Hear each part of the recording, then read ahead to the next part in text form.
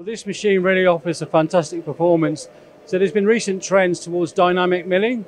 And what we've done with this machine is design a machine that adapts perfectly to that situation. So it's got the smooth G control, which offers fast block processing.